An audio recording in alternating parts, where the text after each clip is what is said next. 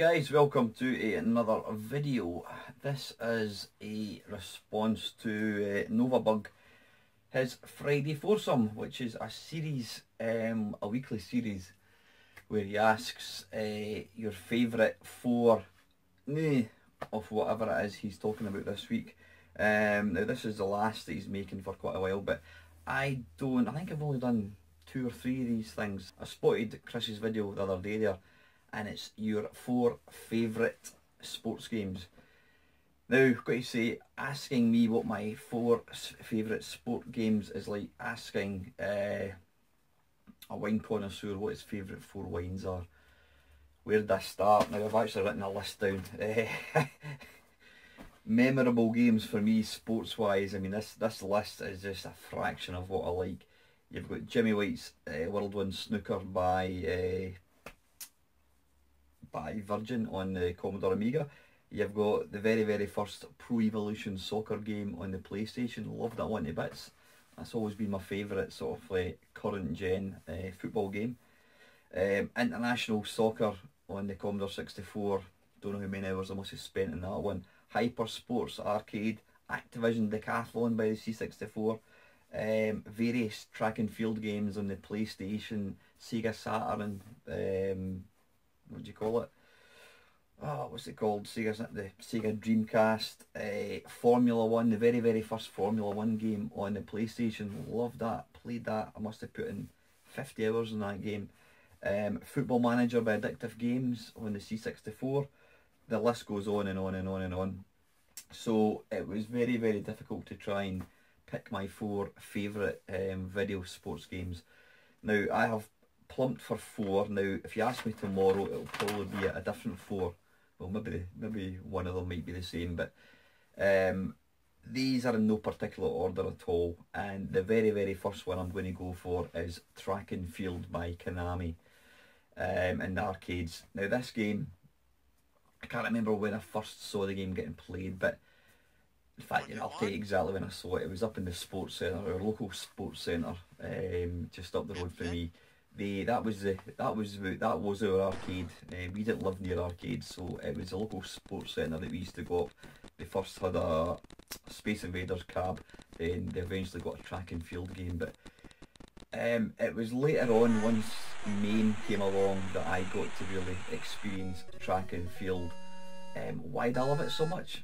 To me, it's one of the most physical video games out there. To be good at it, you've got to be good physically, and I mean because it's a button mashing game. It's quite a physical game to play, and playing it with somebody else, standing shoulder to shoulder on an actual cab, it's just fantastic. It's real competitiveness at its very best. You know, the pushing to try and perfect different events. I mean, just for example, this morning, my mate John Studley, who's rather good at Pac-Man, John knocked out a 5 million point score in track and field a few weeks ago. So I emailed John this morning. I didn't email him. I'm like old school. I sent him a message on Facebook and I was asking John for some tips on the hammer throw, because that's one that I'm not very good at, and John gave me a few tips, so I'm going to go and try that out later on. But he just says practice. But the whole thing for track and field for me, it is like a real sports. Like real sports, each event requires discipline, it requires effort, it requires timing, it requires skill. You know, you've got to learn each event, and it just feels brilliant. It's like it's really it's competitive in the true essence of the word. So that's why I love track and field.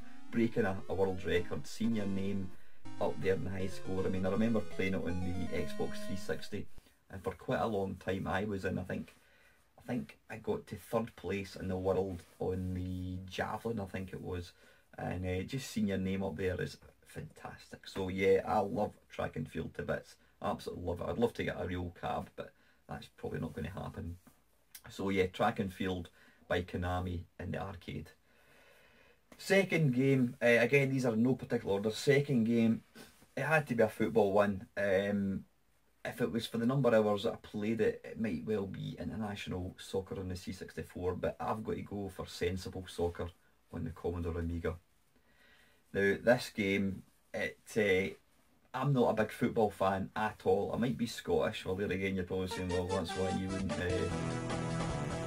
want to, you're not a football fan if you're Scottish because you don't qualify for anything. In fact I'll give you I read a quick funny on Facebook this morning. They were going on about how Germany haven't conceded a goal in international competition for like 2 years, and somebody commented that Scotland hadn't conceded a goal in international competition for 22 years because we've never qualified for anything since then. But anyway, I digress.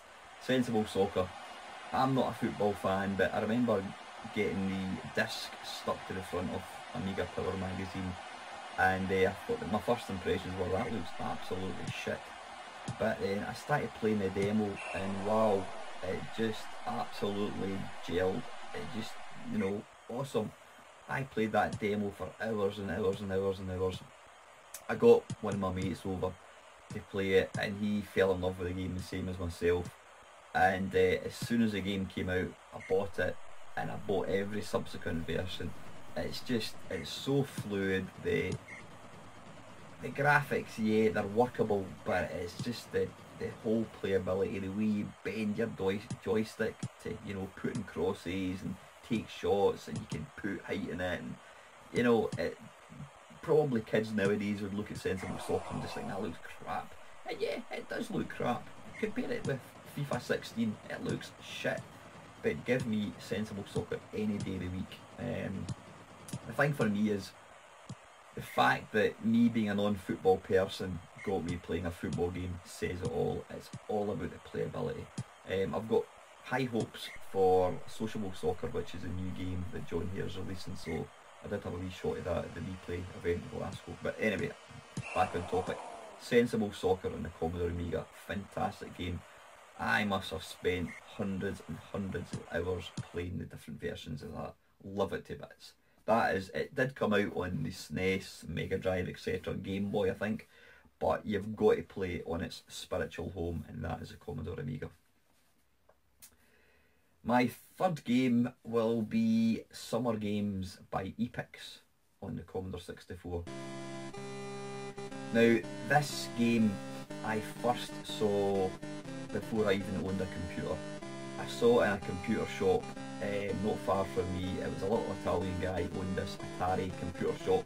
You know, he had a computer shop long before John Menzies, Dixon's, Boots, W.H. Smith sold computer games, and I can remember seeing this game running, and I was just absolutely blown away with what this computer thing could do. Look at the gymnastics event, it's just, the animation is incredible. So when I eventually got enough money together to buy a C64, I rushed out and got Epix on disc, Summer Games on disc I should say, for my computer for the Commodore 64. Now what made this special is you could have up to 8 players playing, and back in 1985-86, yeah, you had 6 players. I mean, nowadays I don't get a chance to play video games against anybody other than my daughter. But back when you were a kid, you were still living at home. Your pals came round the house, so we used to sometimes have, you know, 4, 5, 6 of us sat around the Commodore 64. We would all have our respective country, and again, similar to Hypersports, every event required you had to master it.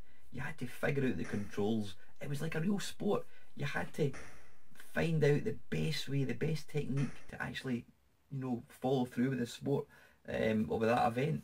I mean, I was playing it, you know, the video you're watching just now, that was me playing it yesterday, and I was absolutely crap. But back in 1985-86, I would absolutely nailed these events because I played them, I practiced and practiced and practiced, and like real sport, practice reaps rewards. And it was so satisfying.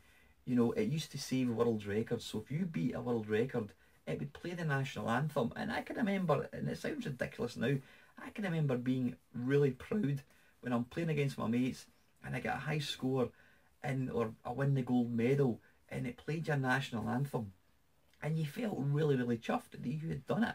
That's the impact that game had on me. It was a fantastic game, And even now, I do still play it. Yeah, it probably doesn't look as impressive, you know, now as it did then, but Epic's Summer Games, I mean, they brought out Summer Games 2, which was fantastic, then Winter Games, which wasn't quite so good, but the original Summer Games by Epic's, that is the game that it showed me just what computers were capable of. It just blew my mind. And the fact that that game probably taught me more national anthems than anything is a little bonus. So yep, Summer Games by Epix on the Commodore 64. And the very last game I'm going to go for, and it's down to nostalgia and again the enjoyment I had, and that is Barry McGuigan's, I think it's Championship Boxing, to give it its proper name, by Activision on the C64. Now this game, again, I saw a review in Zap of it. It reviewed, I think it got 80 odd %, and I went out, bought it, and I just loved it. I played it non-stop.